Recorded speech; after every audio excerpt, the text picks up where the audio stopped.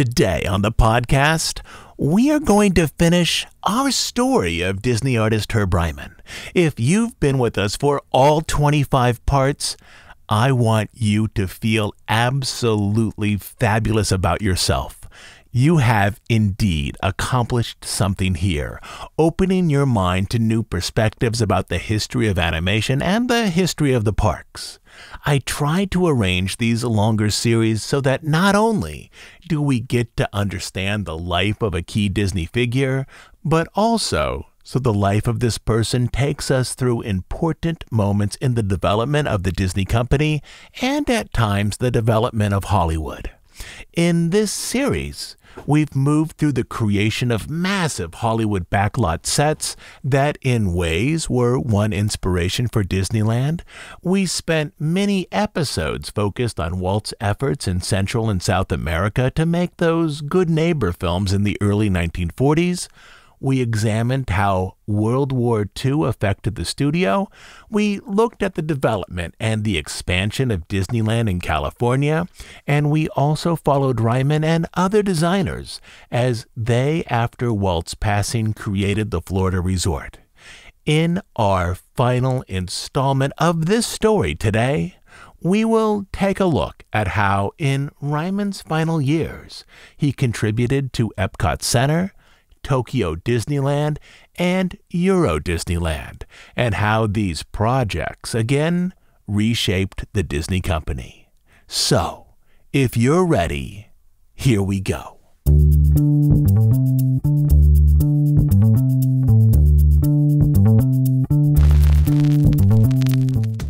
During the late 1970s, Ryman's time was split between the two Disney parks then being designed, Tokyo Disneyland and Epcot.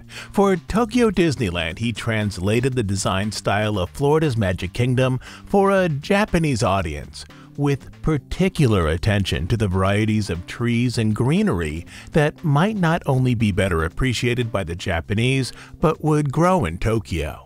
Tokyo was typically 15 to 20 degrees cooler than Orlando. It was even significantly cooler than Anaheim, which necessitated Disney to restructure its landscape plans as it created a castle park for this new location.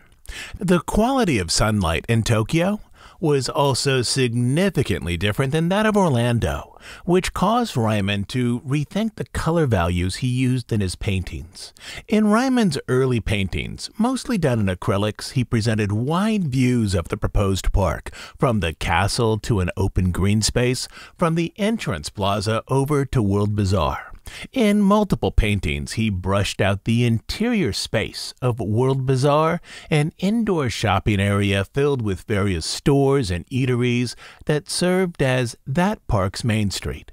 In many paintings, the sightline was arranged so that viewers could see Cinderella's castle rising up like a dream in the distance.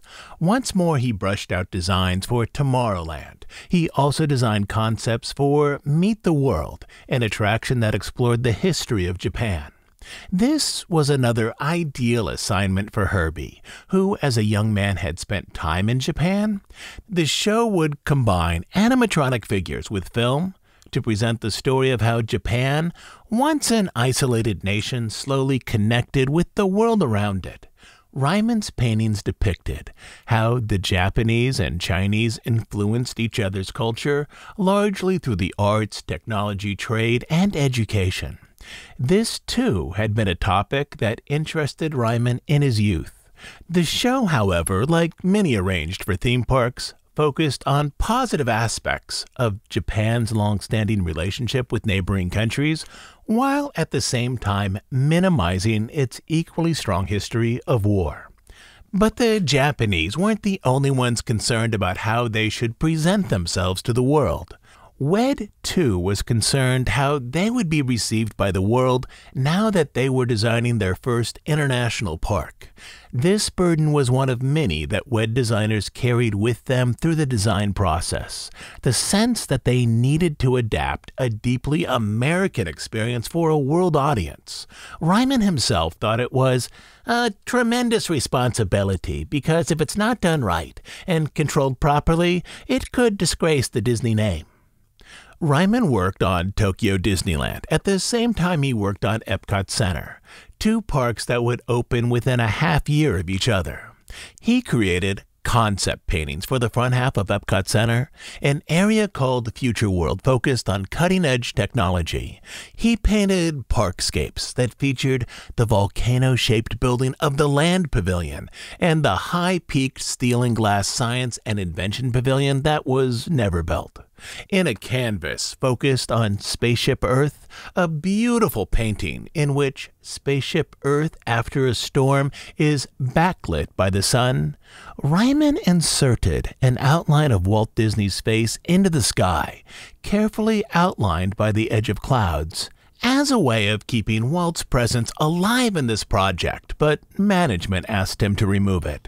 For World Showcase, Ryman designed dozens of international pavilions situated around the 40-acre lagoon. I myself and my friends visualized this enormous acreage as being a showcase for all the dreams of mankind, Ryman said. His job was to design international areas in such a way as to interest prospective sponsors. Each World Showcase pavilion would be roughly 300 feet long on the side that opened to the water, though some pavilions, particularly those with rides or attractions, would be much deeper than other pavilions. In general, Ryman was given about 3 or 4 acres of real space for each of his designs. He created paintings for pavilions that presented the culture and architecture of Morocco, Israel, and Equatorial Africa. Of course, he created paintings that presented the culture and architecture of China. Unlike most World Showcase pavilions, the one focused on Equatorial Africa wouldn't present a single country, rather multiple countries positioned around the equatorial region of the continent. By using equatorial in its title, Disney could easily move Morocco with its Mediterranean themes to its own pavilion area. It could also bypass South Africa, which was then embroiled in human rights issues related to apartheid. The concept for the Africa Pavilion included shows focused on African culture and music, along with film experiences highlighting the history of the region and its natural beauty. Disney artist Ken Anderson and nature cinematographer Jack Cofer developed presentation areas in the pavilion, but concept designs for the overall space were done by Ryman. Another of Ryman's key projects was the American Adventure at the back of World Showcase. Though some elements of Liberty Street, as first envisioned by Walt in the mid-1950s, found a home in Liberty Square, other elements of that project still existed only on paper. A few of these ideas would now be incorporated into the American Adventure, particularly aspects from the stage show about the Declaration of Independence. 20 years earlier, Walt had imagined 2 stage presentations with limited movement figures for Liberty Street. One would present the presidents largely focused on Abraham Lincoln, the other on the history of the Declaration of Independence. The American experience now, with some designs refined by Ryman, would begin with an animatronic presentation of Thomas Jefferson writing the Declaration, a scene that was nearly identical to a scene Walt had originally proposed for an attraction called the Hall of the Declaration of Independence, which was never built. This would be one of the early scenes in the show, one that defined the origins of America. Beyond this sequence, Ryman focused on figure designs for the show's co-narrators. Initially, the show was to have 3 narrators: Ben Franklin from the 18th century, Mark Twain from the 19th century, and Will Rogers from the 20th century. But as the show developed, Will Rogers was dropped from the role of co-narrator and instead repositioned as a minor figure in one sequence.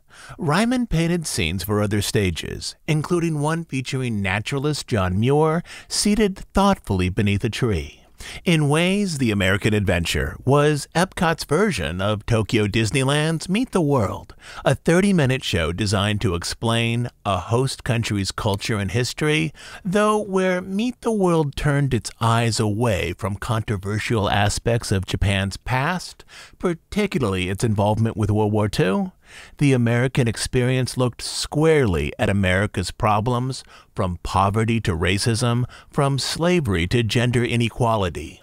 This show would prove to be one of the most culturally sophisticated presentation in any Disney park. For the pavilion itself, Ryman painted multiple canvases of the enormous colonial building, a multi-story show building arranged to look as though it had been built in the 1700s. He also painted a large format mural for the auditorium's foyer, a 7.5-foot wide canvas presenting immigrants gathered on Ellis Island, with the Statue of Liberty in the background. Ryman found the work exciting and engaging. He said, "Life is very pressured these days." But he could also see that the artistic culture of WED was changing, evolving. Though WED had been started largely by live-action set designers, studio architects, and engineers, WED was beginning to expand its design areas. It moved in small ways away from the world of film and into the world of theatrical design. Instead of hiring primarily those with film experience, Disney looked to those with experience in theatrical lighting, live sound, and theatrical set design, especially for World Showcase. With its courtyard pavilions and indoor areas, the tools of theater in many cases were more useful than the tools of backlot set design. Film set design primarily focused on static visual presentations, scenes that looked good on screen, while theater also focused on live presentations that could be appreciated from many angles, not just from the place where the camera was set. With this, Ryman understood that even though he was still conceptualizing sets that were similar to those he had designed for MGM, the world of theme park design was beginning to move in a new direction, away from a primarily visual orientation and toward a type of themed immersion. The world where he had spent the last 25 years was again changing around him. By 1980, Ryman was a different person than he had been when he had worked with Walt on Disneyland. Around him were younger artists who were enamored with the paintings he had made for the parks, far more than the paintings he had produced for galleries. With this, he was starting to see the full value in identifying with the group, in becoming one of the many talented, mostly invisible artists who, without public acknowledgement, created magnificent shows and themed lands. These artists, those that he now mentored, didn't primarily wish to create paintings for museums or galleries. They wanted to design space for guests to explore. In some circles, this was now considered serious art. At last, Ryman was beginning to embrace the value of collaborative studio work. Ryman now emphasized the importance of those lessons he had learned, perhaps a bit slowly, from Walt. "No, I'm not going to sign my stuff," he told younger artists. "I'm going to try to communicate exactly what Walt Disney wants, how beautiful and what it is this place is going to look like, and what it's going to be."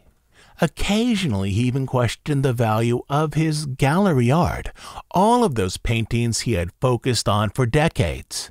"I often wonder," he said, "if such a simple piece of art as a watercolor or oil painting, which is purchased and hung in one man's home and seen only by his wife, children, or a few neighbors, I wonder if that is of more consequence than having a living conception." When walking through Disneyland, he reflected on how his paintings had been transformed into places that guests could explore. "Where else," Herbie said, "could my art be appreciated by so many?" Another time he said, "It is most gratifying to see millions of people enjoying some aspect that was frequently my sole idea. Something, however, that it took a Walt Disney to permit to come into being." Even though he understood that the parks created his largest audience, he was still drawn to his personal work, out of habit, out of love, out of the need to express himself. His personal art was still a way that he communed with his younger self, a young man who longed to have his work in galleries, a young man that Ryman understood now mostly belonged to a different era. The place where he felt most free to explore his personal vision remained the coastline in Carmel. He continued to paint the natural world, waves curving ashore, water cresting over rocks. When he was done painting for the day, he looked for smooth rocks to bring back, rocks that he would paint and give to his friends. He painted little poems or faces on them. His sister Lucille said, for Marty Sklar, who now oversaw WED, he created a Skalargoyle, an image of Marty's face arranged with the angular expression of a French gargoyle, painted on a rock. He gave them to people for Christmas, one of his friends explained. The gargoyle stone was a joke, one that made Marty laugh. In the latter part of his life, Ryman was beginning to understand his evolution as a 20th century artist, from his early experiences at the Art Institute of Chicago in the 1930s to his time as an established Disney concept artist in the 1960s, and now to his time as a senior consultant and mentor. I don't think of myself as just an artist or a painter, he told one of the younger artists at WED. I think of myself as a very curious observer and, fortunately, a lucid and graphic recorder. He found himself stepping away from the belief that important artists typically had deeply personal visions, and he started to believe that many works of art were created by a community. This was a worldview that defined the life experience of park artists who followed in his footsteps. His days at WED were mostly good, but he still could be upset by the bureaucracy of Disney as the studio evolved from one man's vision into a traditional company. During one moment of irritation, he told younger artists, WED makes you take pills so you won't have any ideas of your own. Other times he was compelled to point out how much quicker this whole design process would move if Walt was still in charge. Right now, if we were doing Epcot, the World Showcase, Walt would be 2 jumps ahead of that. He'd say, well now, we've got to finish this, but don't forget we're going to do this and this and this. And then Walt would be describing yet another project that would carry his team forward, as opposed to the plodding, paperwork-focused habits of current management, who had no idea what they would create after Epcot Center and Tokyo Disneyland. For the most part, he enjoyed his role as mentor as living connection to Walt. Even if Ryman hadn't said goodbye to Walt in person, he was often there now to offer Walt's perspective to younger employees. In return, younger employees adored him. Once a week, he invited young artists out to lunch where they talked about the old days and working with Walt. Often, according to Steve Cam, he'd try to trick them by saying, I'm going to take you fellas to lunch down the street to the Weenie Factory. But after they were all loaded up into his car, again as Steve Cam recalled, he'd take us to someplace nice like the Toluca Lake Tennis Club. Though Ryman still believed in the value of his personal art, he also helped young artists contextualize their personal goals in relationship to collective projects that would likely define their professional lives. Ryman would freely admit that, in his opinion, the canvases he painted at home or in Carmel embraced higher artistic goals than those he made for WED. Any one of the things I have done for myself is a better piece of true art than New Orleans Square, he said. He admitted that this approach to art often produced more interesting and complex canvases, but he also admitted that there was a second way to value art, based not on intrinsic merit, but in terms of its audience. However, very few people will see my gallery paintings, very few people will even understand them, and very few people will live or be enriched by them. But every day, people are delighted with a visit to the Pirates of the Caribbean and the atmosphere of Tom Sawyer's Island whenever I go there. I sit and watch them, and I realize that if it wasn't me that got some of these things started, it would have been someone else. And if it was someone else, he suggested, he would have missed out on the satisfaction of knowing that his work had been enjoyed by tens of millions of people, even if they never knew his name. When asked how he developed his ideas for Disneyland, Ryman pointed out that the ideas came from Walt. Ryman's gift was that he was able to understand them with clarity and effectively translate them into drawings or paintings. I merely had the privilege of helping Walt, Ryman said. In the early 1980s, Ryman was a living icon at WED, a representative of the old days and the team once assembled by Walt. He rarely, if ever, turned people away from his office. He spent endless hours with artists, many of them half or even a third of his age. Because of his long socializing, he sometimes completed his assignments outside of regular work hours. Larry Cadine, a night security guard at WED, recalled, sometimes he would come in at night and work until 3 or 4 in the morning. During these hours, he knew he could get his work done without any interruptions or distractions. One night, Cadine asked, "How can you keep on working continually like this and so late?" Ryman looked up from his easel. "It's easy to do that," he said, "because I love what I'm doing."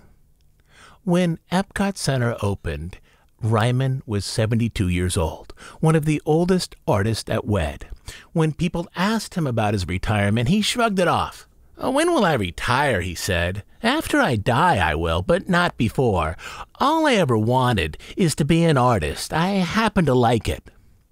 By this point, only a small number of Walt's key artists remained at the studio or WED, often part-time or as consultants.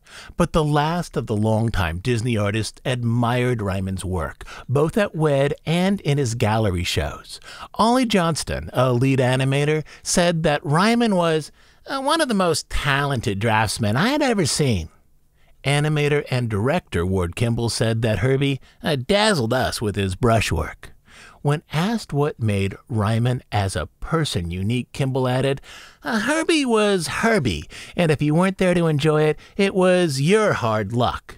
These same employees were also aware that Ryman had had a close relationship with their old boss. Bob Cook, who started with Disney in 1930, said, "Herb and Walt seemed to be on the same wavelength. Walt would give him an idea and Herb would put it into visual form. I don't know why they were so intense with each other. Walt would accept Herb's ideas at once the first time he would show them. It was an unusual friendship." Because of this lingering closeness with Walt, Ryman wasn't just a mentor to pass on Walt's ideas to younger artists. He was, in ways, an ambassador to pass Walt's ideas on to new fans. At this point, most people understood that Walt had been a real person, unlike Betty Crocker, who had been a marketing department invention. Though many didn't understand, Walt had died, as his image often appeared on the Sunday night Disney TV series. The show at times still included clips of Walt filmed years earlier introducing the show. "There are people in the world," Ryman said, "who don't even know that Walt Disney died, believe it or not. They think that Walt Disney is still here, that he's living and he's guiding all of these projects." For them, Ryman wanted to set the record straight, not only about Walt's passing, but also who he had been. After Tokyo Disneyland was fully designed and nearly constructed, Ryman again planned another trip. Among other places, he would travel to Africa, visiting Nairobi in Kenya, before flying to Tokyo to see the new Disney park. He left on January 21st, 1983, and flew to Africa, where he spent time with Disney nature cinematographer Jack Kofer, with whom he had worked on designs for the Africa Pavilion. Kofer lived in the southern portion of Kenya, along Lake Naivasha. Ryman spent time there studying the landscape and wildlife of Africa. Herb enjoyed the safari-like living in our guest tent on the shores of Lake Naivasha, Kofer recalled. He completed dozens of sketches each day with the idea that these would become the basis for oil paintings once he returned home. Also among his goals was to develop material for that Africa pavilion that Disney now believed it would add to Epcot Center in the mid or late 1980s. Among Ryman's goals, again, was to understand a new region of the world through art. After weeks of tent living where he spent hours studying hippos, Ryman was ready to move on to a new part of Africa, specifically to a house that Kofer owned in Lamu, near the Indian Ocean. Before departure, Herb asked us if there was something he could take to Lamu for us, Kofer recalled. As Lamu was in a Muslim region where the sale of wine and alcohol was prohibited, Kofer asked Ryman, who was traveling in a private plane, to take a case of wine with him. Kofer believed that the wine would be stored at the house for his arrival, but only months later did he learn what actually happened to the wine. "We went to Lamu," Kofer commented. "No wine was to be found. Our neighbors commented on the generosity of our guest. He was frequently invited to dinners at neighborhood homes, and he always arrived with a bottle under his arm." When Ryman returned home from his travels, he was again retired, as WED experienced a slowdown with design work. WED laid off hundreds of people, but Ryman, who had been listed as a consultant, simply stopped being a consultant. He worked for a time at Landmark Entertainment, a company that designed parks and attractions for, among other clients, Six Flags. In the 1980s, Six Flags believed that they needed to diversify their holdings beyond outdoor thrill parks and include regional parks focused on family attractions, shows, retail experiences, and restaurants. Ryman did design work for a Six Flags indoor park earmarked for the tourist zone in Baltimore called the Power Plant. Its conceit was that the Victorian-themed structure, hidden away for decades, had recently opened to the public. As always, Ryman conceptualized entire lands and ride layouts, including one walkthrough attraction based on the board game Monopoly. Also on the Power Plant project was longtime Disney artist Mark Davis, who worked on character designs for various Six Flags projects. But Ryman's journey away from Disney was short-lived. In the late 1980s, WED, which was then called Walt Disney Imagineering, was developing its second international park, this one to be built just south of Paris. Eddie Sato, an art director who had also worked for Landmark, believed that Ryman might be hired. "I was looking for someone to do big things for Main Street, and Herbie was available, so we got him in working on Main Street. He probably did more visiting than he did artwork, but it was interesting just to spend a day with him." With this, Ryman was returned to his old role as artist, raconteur, and Disney mentor. The Paris park proved to be a more difficult project than Tokyo Disneyland. For the most part, the Japanese adored American culture and largely wanted one of the American parks recreated in Tokyo. The French, however, enjoyed American films but were disdainful of American capitalism and corporatism. This park, in terms of its social tones, needed to be different than the previous three castle parks that WED had designed. "It's very difficult to try to please the French people," Ryman said, "and it's very difficult to try to please people there at Walt Disney Imagineering. If we can end up pleasing anybody, it'll be a great surprise." The solution was to embrace elements of American culture, often found in movies, particularly older movies, while moving away from notes of corporatism that defined much of the country. Ryman liked being back at Imagineering, surrounded by young artists. He liked the work he did for Disney. Eddie Sato would have to nudge him at times away from his socializing and his 2 martini lunches back to his easel. But with those nudges, he produced amazing work. As it turned out, it wasn't just the French who found the expanding corporatism of America disdainful. Ryman didn't like it either, specifically new Disney managers who held business degrees instead of degrees from art school. Ryman associated these people with Disney's recently hired CEO Michael Eisner.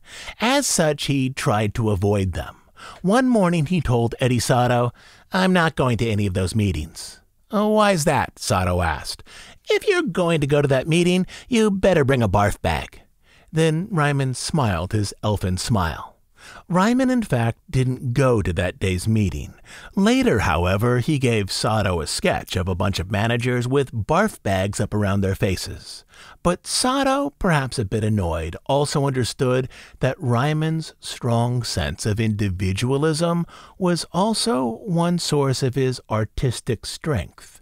This was how Ryman, in the newly corporate world of Disney, was able to remain his own person, with his vision infused into each of his paintings. Ryman's work on Main Street was filled with elegance, taste, and restraint. At times he described his paintings as being specifically vague, a beautifully detailed image that still had space for the viewer. Main Street in Paris was a slightly different version of those arranged in the stateside parks, a street filled with mid-century optimism, like something plucked out of a film by Frank Capra. This concept of work, a landscape fused to specific emotional tones, was something that Ryman could lower himself down into, adapting Walt's ideas for a new audience.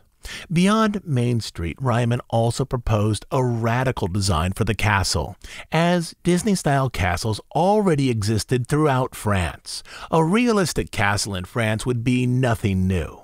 Ryman wanted to create a castle that was magically ensconced in crystal, a structure far more fantasy than medieval or even Victorian in its tone. This proposal was turned down in favor of a castle that appeared copied from a storybook, or more aptly, an animated film. Again, the design impulse was to look to film for inspiration. At times, Ryman worked on projects outside of Euro Disneyland. One of the largest was focused on Walt's original park. Imagineering wanted to incorporate an Indiana Jones ride into Adventureland.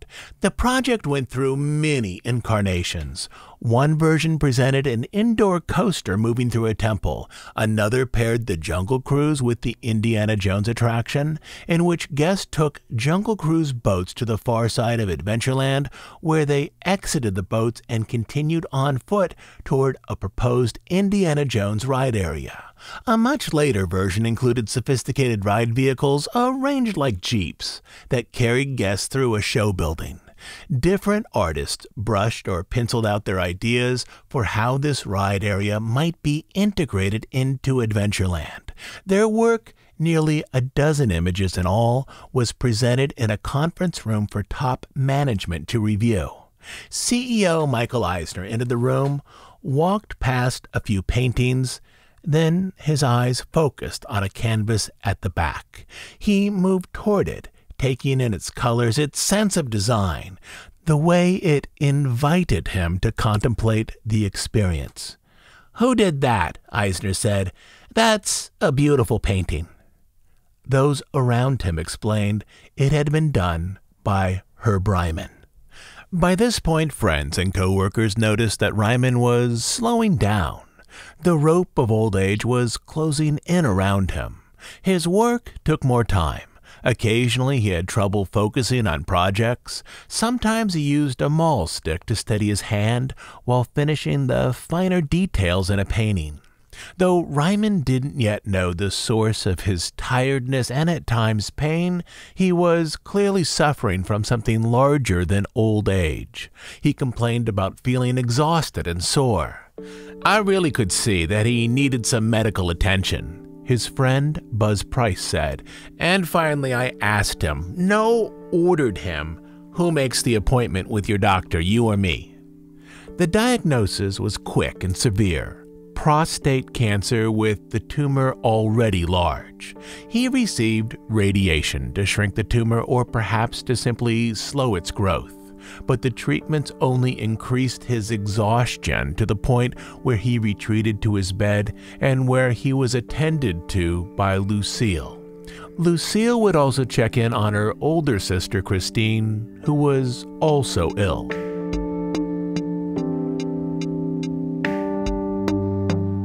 Young artist Atwood continued to admire Ryman.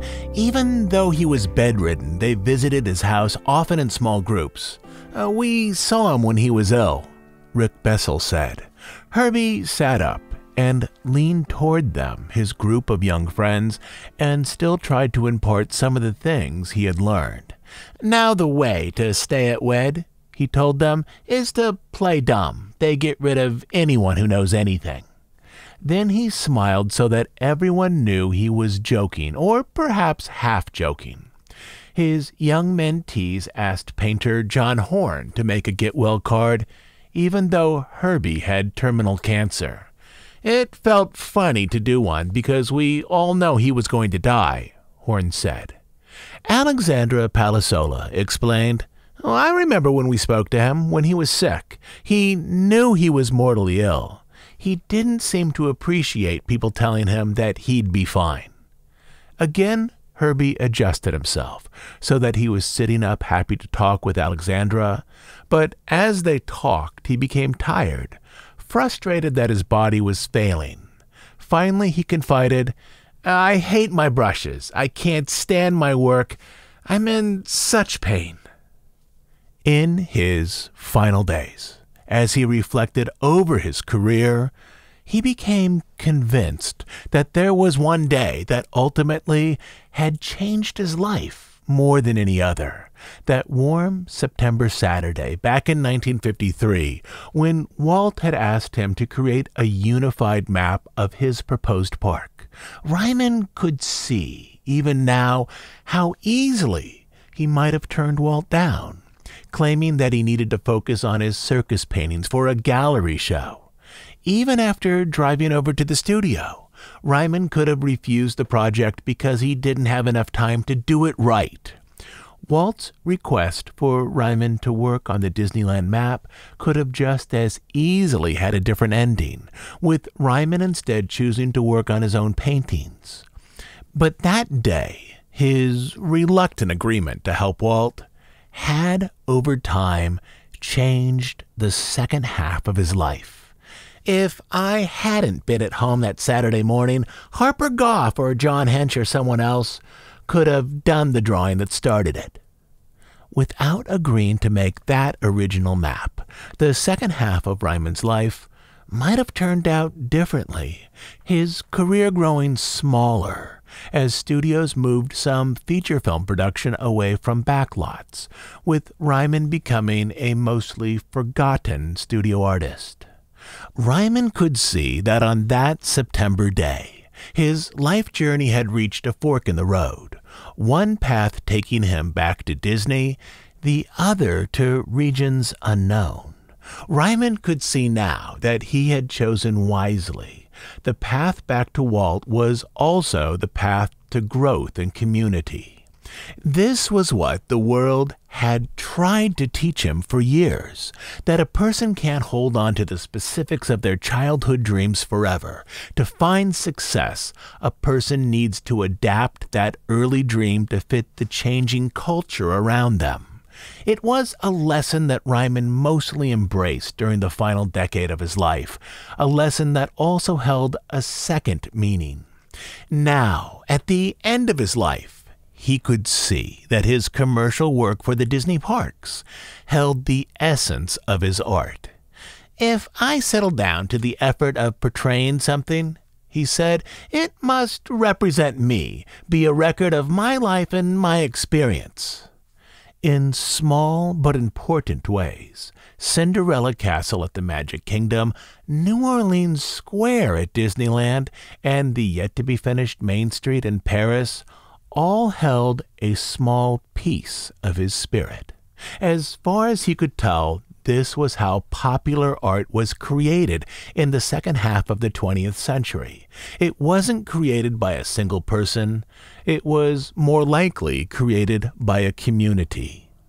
Ryman passed away on February 10, 1989, 2 weeks after the passing of his older sister, Christine, leaving only Lucille to carry on the family name and identity.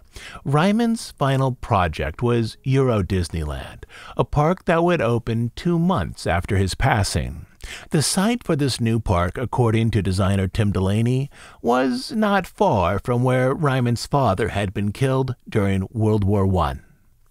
In this small way, Ryman's last creative act reframed the central tragedy of his youth into a place that would bring others joy. Decades after his passing, Herb Ryman is best remembered for his work with Disney. For fans of animation, he is often cited as one of the 17 hand-selected studio artists who traveled with Walt in 1941 to South America to develop a series of Good Neighbor cartoons to better align the political interests of the United States with those of South America against the Nazis. For fans of Disney theme parks, he is often identified as the artist who first laid out elements of Walt's cinematic theme park into a unified illustration. On a single weekend in 1953, with Walt beside him, Ryman used a pencil to place theme lands and attractions into an intricate map, a work originally etched out on vellum, an illustration that Roy Disney took to New York in hopes of finding a TV network who would help underwrite Walt's dream of building a unique park in California. But beyond these two centerpiece stories lies a different side of Herb Ryman, a story in which Ryman's early interests connect up to his final work for the company. In the late 1970s and the early 1980s, Herb Ryman was an artist who developed concept paintings that defined the futurism of Epcot Center and, more importantly, the international flavors of World Showcase.